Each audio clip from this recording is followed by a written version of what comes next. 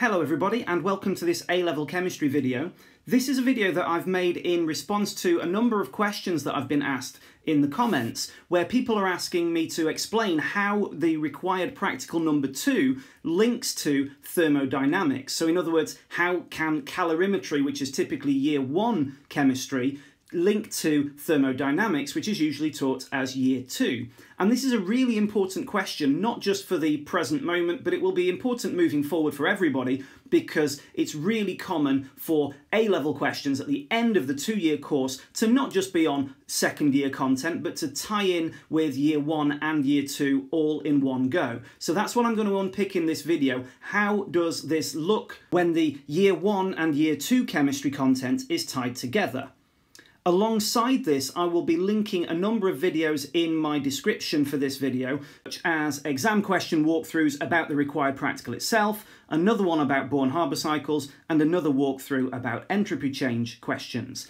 And I will also link in some of my energetics explained videos from year 1 chemistry. Feel free to check out any of those you fancy to support the content in this video. Before we take a look at thermodynamics, let's first remind ourselves about calorimetry and what that required practical actually involves. Well, there are actually 3 different scenarios that you could be faced with to do with calorimetry.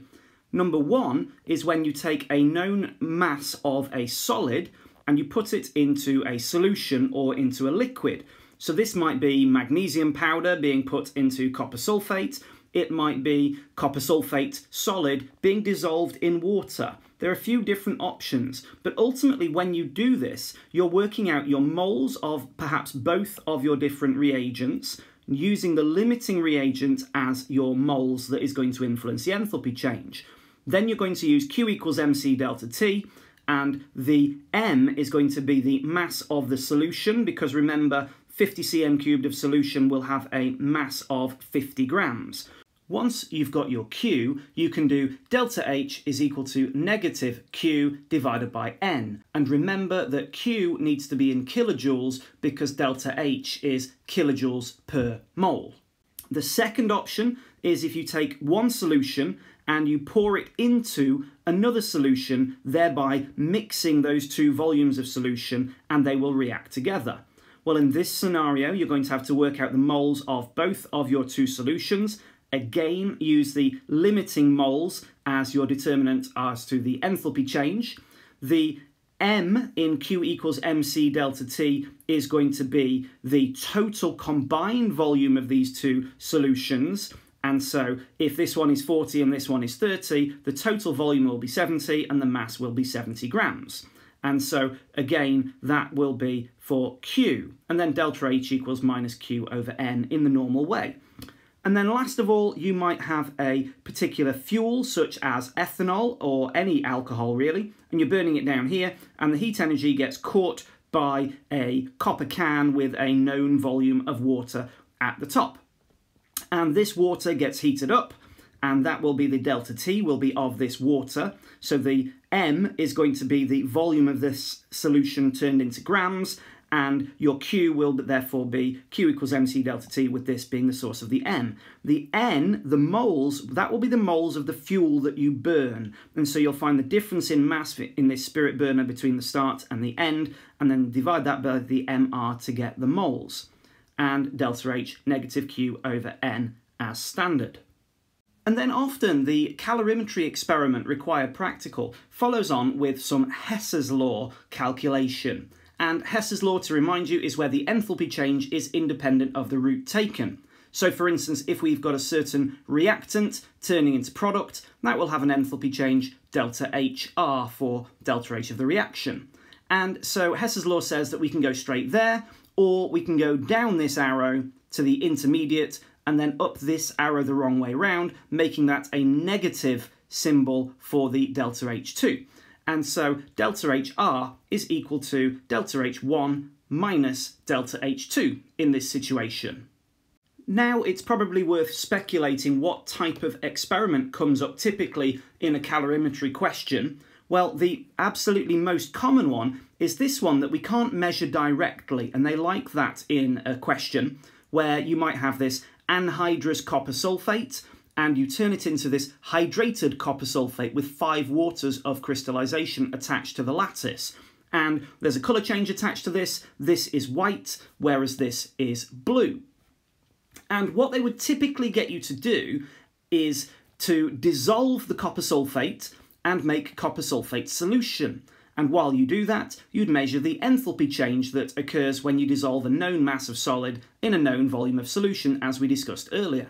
And then you do it again with the hydrated copper sulfate. Again, known mass with this formula, and turn it into the solution. And you'd work out the moles of this using the MR of the whole thing, by the way, not just the copper sulfate, it's the whole thing, the 5 waters as well. And you'd work out the enthalpy change for this change too.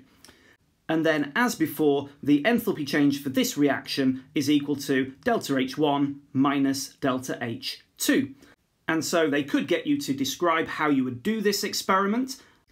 And I've made a question walkthrough video that does just that, testing those skills about the practical technique. I'll put the link in the description to this video.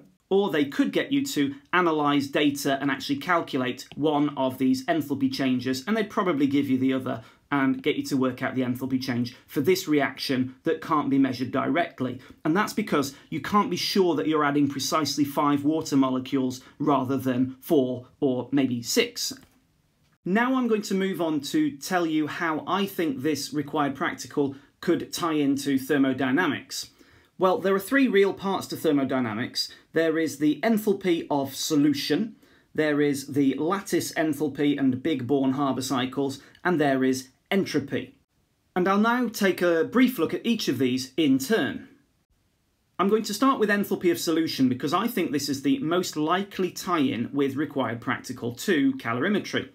So in the enthalpy of solution, you start with an ionic compound and it dissolves. That is the enthalpy of solution. And after you've dissolved your ionic compound, 1 mole of it, you end up with aqueous ions, such as magnesium chloride dissolving and producing magnesium 2+ and 2Cl- aqueous. And so in terms of calorimetry, why not dissolve a known mass of magnesium chloride and work out the enthalpy change for that? And then what they might get you to do is to either use your enthalpy of solution that you've calculated and some enthalpy of hydration data to work out the lattice dissociation enthalpy. So you use this very much like a Hess cycle, where if we start here and move up to the top, that is equal to the enthalpy of lattice dissociation. But we could follow that alternative route, moving down this arrow, so in the same direction as this arrow, and then moving the wrong way up this arrow, and we finish in the same position, these gaseous ions. So the lattice dissociation enthalpy in this instance is enthalpy of solution minus the sum of all those hydration enthalpies. That's one thing they could get you to do with your calculated enthalpy of solution value for, say, magnesium chloride.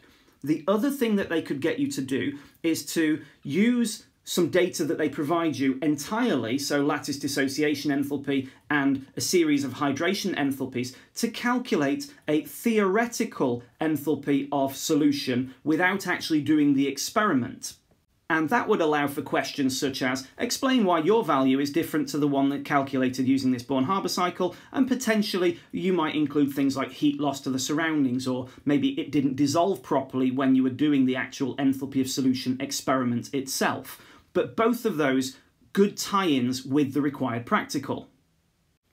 And then Born-Haber cycles on a larger scale, so that's where we've got enthalpy of atomization, ionization energy, more atomization, electron affinity and lattice formation, and enthalpy of formation of a particular substance. And I have made an exam question walkthrough video about Born-Haber cycles as well. Check that out if you fancy a refresh on that. So that doesn't tie in with enthalpy of solution, but there is a crossover with the enthalpy of lattice dissociation with enthalpy of formation, and therefore with the whole cycle itself. So maybe using calorimetry data to work out one of these values, such as the enthalpy of formation maybe, and following up with a Born-Haber cycle question, possibly. Or maybe following up with some of the implications of Born-Haber cycles, such as how strong is that lattice, in other words, how exothermic is this enthalpy of lattice formation, And so crossing over with the hydration enthalpies that we've discussed before about how strongly the water is attracted to the positive or negative ion, and so how soluble a particular substance is. So that's using some of the Born-Haber cycle skills, so the strength of the ionic lattice, and tying it into the calorimetry experiment, such as dissolving something in an enthalpy of solution setting, and maybe talking about polarization and additional covalent character along the way. And the last way that the required practical ties in with thermodynamics is through the entropy topic. Now remember, entropy is almost synonymous with disorder. Certainly it is from the point of view of A-level chemistry. And so the dissolving that I've been talking about all along the way is incredibly an increase in disorder, because what we have at the beginning of a dissolving experiment is a very regular ionic lattice in solid format being put in with water, which is I've just drawn as blue circles.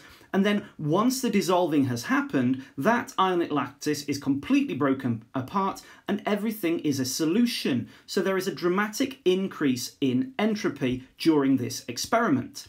And so that could tie in with calorimetry, because perhaps you've just worked out the enthalpy of solution of something like magnesium chloride, and then you work out the enthalpy of solution of a different particular substance, and it ends up being a positive value.